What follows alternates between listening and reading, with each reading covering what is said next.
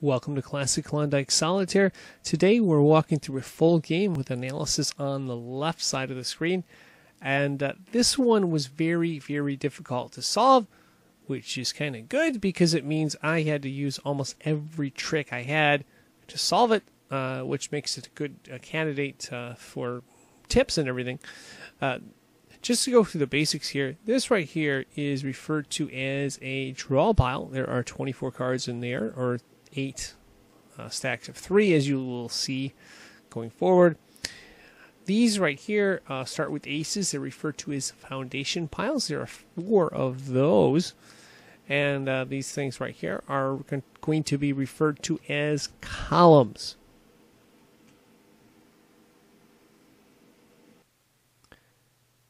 First things first, there's a draw pile right here. There are 24 cards in the total, or 8 sets of 3. One of the key things to getting a high rate of solving this is to manipulate this properly and look for ways where you can take advantage and make more than one move. As you can see, there's a number of different cards. We're just going to cycle through it once before we play, and then we'll make the moves accordingly. Now, one of the things I would like to point out, and we're going to go back here on this one, and that is basically this. If you see a jack, or it's 2 of the same card, typically like to play the first of the 2 cards unless you see a better move. It's just my experience has been that's how it plays out. So, okay, we look at this. Now, one of the first things I like to do when I start out is to try to move these cards around. And as you can see, there's no way to move the cards around. So we're going to go to our next option, and that's play these cards down here. This is a good card. We'd like to be able to get here in one of these open columns sometime, but we have to open up a column first. So we're going to see what we can do. This is the first card we can play. I like to save it as insurance, although we're kind of far back. There might not be an insurance option here. So let's play this and then see how this goes out. Now, because we played this, what that's going to do is that's going to open up the 10, which we cannot play. We would like to open the 3, because that can allow us to move one of these 2 deuces. And we will get to the 3 next, because we're going to do that 6 of hearts over here later, as you'll see. Actually, we can get to the 3 right now. So we get the jack. We're going to play that. And then we'll get to the ace in the next turn. The good news is, because we can get to the ace in the next turn, that means we can play the 3 and play this 2 over here. Excuse me. So what we're going to do is hit undo. And then go back to this 3 right here. And then we're going to play this 2. Now, normally we'd have a choice between this 2 and this 2, but like I said earlier, there's an ace, and that's going to allow us to play both ways. And maybe if we can get the 3 of diamonds somewhere, we can open up one of these columns for that king we've seen. And that would greatly improve our chances of getting this going here. So going through again. And this is going to be our insurance card, which allows us to manipulate the back of the pile. We'll see how this goes here. There's a king.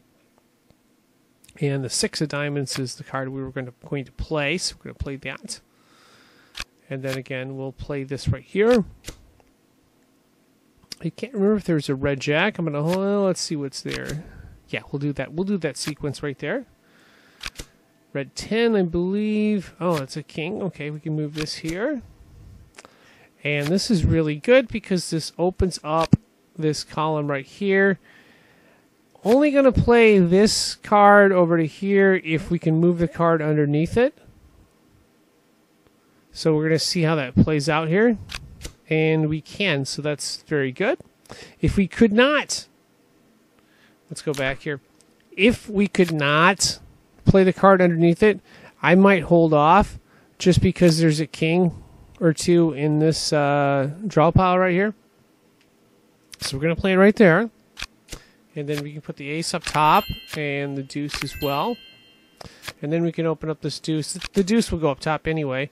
This is a really good card for us because it allows us to move over to here, and it allows us to move this 9, more importantly, which opens up the column, and we get really, really lucky here.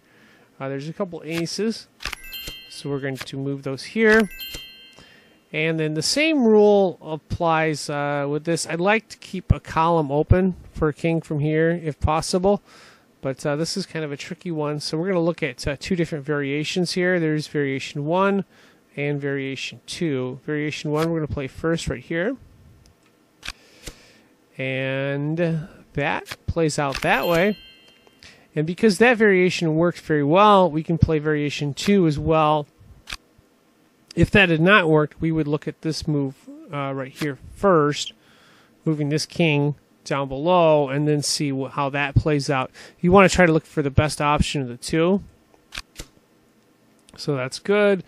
The 7 is good. We're in real good shape here. We got 1, 2, 3, 4, 5, 6 cards in the column that we haven't uncovered yet. And we also know that there's an ace here that we're going to play, which will allow us to move the deuce of diamonds, and potentially if we find a 3 of diamonds. We're in good shape. So let's go ahead and hit the next. There's the 3 of diamonds right there. So we're in really good shape.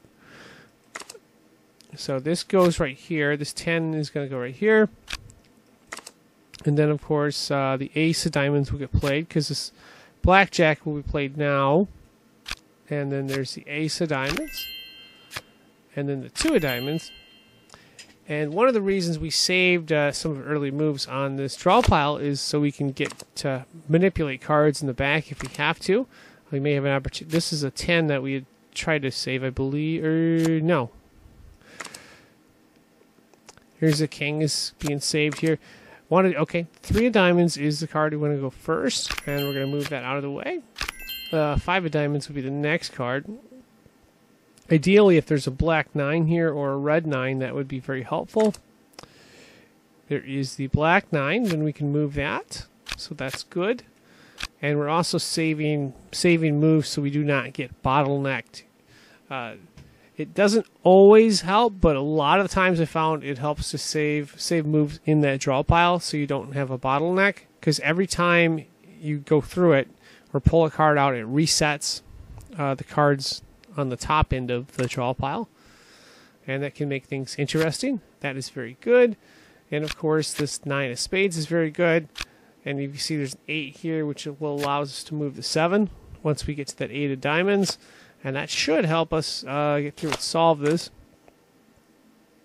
So the 10 was going to be our insurance card. We're going to wait on that. We can, however, play this king and play the other cards underneath that. Now that allows us to play the queen, and more importantly, that's going to allow us to move this red jack and empty out this column. Okay, nothing extraordinary there. And this is really good. Now we've got the 8 of diamonds. And we can move the 7. Now the question is, what is under here? Ooh, that's interesting. We can move the 4. That's good. We cannot move the 6. But we can manipulate here. So we're going to play this 5 of diamonds right here. And this is going to be a little bit of a problem. I'm going to see if we can work our way out of here. There is a 5 of clubs and a 9 of clubs underneath. The 5 of clubs we can't really play unless we move the 5 of spades. So we're going to see how this plays out here. And then the same thing with the 6. So let's see how this goes. So at this stage, it becomes clear to me, it may or may not become clear to you, that we have a problem. And if you see on the left side of the screen, the 3 of clubs is basically blocking moves we can make with the hearts and bottlenecking how we can manipulate the cards. The real question you have to ask when you get to this stage in a game and you have a card such as the 3 of clubs that blocks your moves, that question is, did the 3 of clubs come from one of the columns, or did it come from the draw pile? Because if it came from the draw pile, we can possibly fix it and look for another way of solving it. If it came from one of the columns, then it's pretty much game over at this point, and there's no way of solving it. Now, most of the time, when we're this deep into a game, we're at this stage of a game, odds are we're not going to recall what our original draw pile was. So in that case, what we like to do a lot of the time is basically just use the undo button to go back and figure out what exactly transpired. But fortunately for us, what I did is I took a picture of the draw pile, the original draw pile. It starts right here and then works its way up. And what we're looking specifically for is that bottleneck card, and we're looking for the 3 of clubs. And if you'll notice right here, there is a 3 of clubs, which is good for us because that means it's in the draw pile. And because it's in the draw pile, that also means that we have another way of trying to solve this. Now, unfortunately, what we have to end up doing is using this undo button all the way until we get to the very beginning and looking for another approach. But as far as tactics and stuff, we're going to be using the same tactics and techniques to solve this. The main issue here was, and this is an issue that doesn't come up a ton, but it's something to pay attention for. You have all these foundation piles that we talked about earlier with the aces and stuff like that. I'm going to shrink this down here. But the point is basically, okay, so here's, our foundation piles right in here, right? With the aces. If you have the low cards and stuff, you don't necessarily want to move those out of the draw pile right away, unless you can actually move them up into the ace, or have a way of moving them up into the ace pile, because what it can do is it can actually block other moves you may be able to make later. Let's go back to this pile here. If you'll notice, like, there's a 3 of hearts and stuff. Well, now I'm just going to put that right there. Now we cannot move, as I've shown earlier, we cannot move this 4 of hearts right here. Oops. Let me get that there. We can't move the 4 of hearts. We can't move, the 5 of hearts. We can't move other cards up, so that takes away moves that we would have had because of that 3 of heart, or 3 of clubs that we actually put in. So, yeah. That's something that doesn't come up a ton, but if you get to the end of the game and you have no moves left, it's something you might want to look at, because there is another angle or another way or two of doing that. Because there's so many variations when you're playing this game and trying to solve for complicated puzzles. We're basically starting from scratch again. Not going to play the 4 of hearts, and we're going to see if we can find an angle. May not work, though, because I think the 4 of hearts was critical in moving all these deuces. So we'll see. Going back again. We've got the 10 now. We're going to hold off on that. Can't move the 4 of hearts. Can't move the 6 of spades. This will be interesting to see if we can't solve it here. All right, going to play through here fast. We can move this up. That goes up. And then, of course, there was an ace in the back, I remember. So that should play fairly fast. Can't move the 4 of hearts or the 6 of spades. So let's see, 7, 10. Can move the king. Going to play this king and see how this plays out. All right. 3 of diamonds. No, no. There's that move. All right, there was the ace of spades there, and the king, which is good because we can move this here. 7 of hearts. We're going to hold off I'm moving the 7 of spades. So second, this 4 diamonds can go right here. Yeah. 4 diamonds will be fine because we'll move out the diamond pile later. 6 of spades we're holding, and I think there's another card. So this goes right here. This is good. We've got that up top. Okay, now the fun begins. 5 of hearts can go up top. The 3 of clubs, I believe, was going to hold us up. Yeah, clubs. We need clubs was holding us up. It's going to go through again. Okay, there. Now going back. Oh, but okay, black 7. Let's see. Nope. Oh, the 3 of diamonds was the one we wanted to get. Okay, that's good. That's good. This is the 3 of diamonds is going to go up here. 4 of diamonds goes up here. Now remember, we're not going to play this one. We're playing the other 7. And we're going to see if we can't work this out on this angle right here. That's very good because we can move these cards up. The 10 of diamonds can go down. 5 of clubs. I think I'm just going to leave it there and see how this, if we can clear out this column right here with a 7. And again, we're going to wait till we move the next 8 underneath, just because of how it's set up there. Same thing with the 3 of clubs. All right. Let's see that card there. This card will go here. And, oh no, we have to, because we have to move this 9. Yeah, so we're going to move this 6 of diamonds down here. We're going to move the 5 and then the 9. And keep our fingers crossed.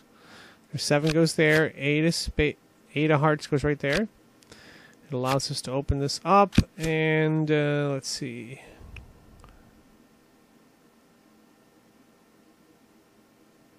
Has to be a red 5 underneath.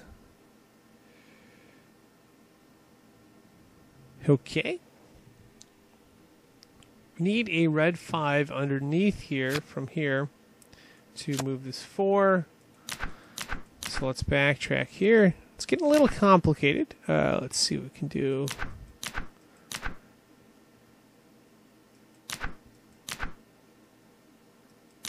So we need a red 5.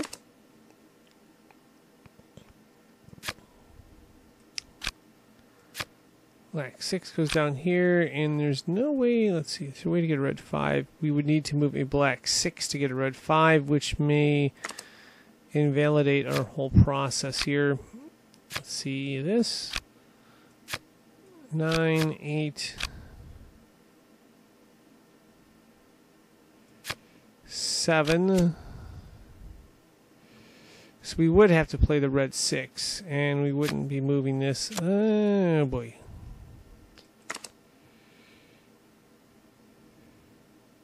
Because there's the other. Oh, wait.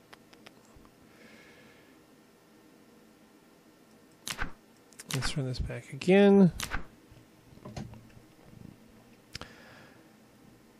Okay, we are going to move. Let's see, go back. Just going to go back to this draw pile and move one of these cards out. Don't want to move the black 6. I think that's going to be the option, though. So we're going to move the red 9, and then we're going to come back again, and the black 6 should be open. Black 6 is going up top. So, yes, we're good. And that also means that this black 7 can go up top. No, let's undo. No, can't do it that way. Going to take this from a different angle here. And what we're going to do is, let's see here. So black 6 is going here, because that's going to allow us to move a red 5 underneath and then move this 4. So, okay. We could. I'm just going to get this red 5 out of there. I may have to undo it. So this goes here, this goes here, this goes here. Now we're going to move this here. And the 4 of clubs was our bottleneck card. So we're going to move this red 5 down here. We're going to play the 4 of clubs. 6 of clubs was the challenge here. And the good news is now we can open this up. I'm going to show a little trick here. Since we have 2 black 6s, we can move this 5 right here. Move the 6 up top, and then move the 6 below. Just like that. 2 of clubs goes over there. 8 of clubs. Spades goes right there. And then we can move the 7 of diamonds. And of course, we have solved the puzzle. This one was actually very tricky. It took a lot of variations. But if you were fortunate enough to stick around and look at all the different angles we took, hopefully you were able to learn a thing or two. Again, I will be editing this and have the tips on the left to make it more watchable. Thank you for watching. That's going to wrap this up. Good luck.